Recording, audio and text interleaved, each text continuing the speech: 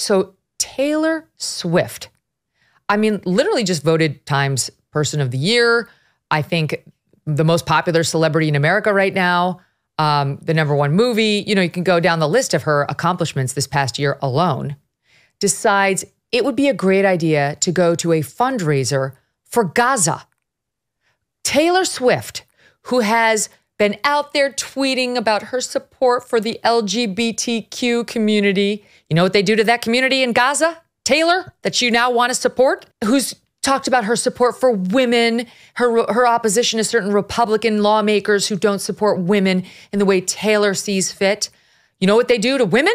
You know what Hamas likes to do to women? You think we have equal rights over there, Taylor? They're taking the money that we're designating, the international forces are designated to help the suffering people of Gaza, and Hamas is using it to create more weapons. But Taylor Swift would like to help raise funds for Gaza.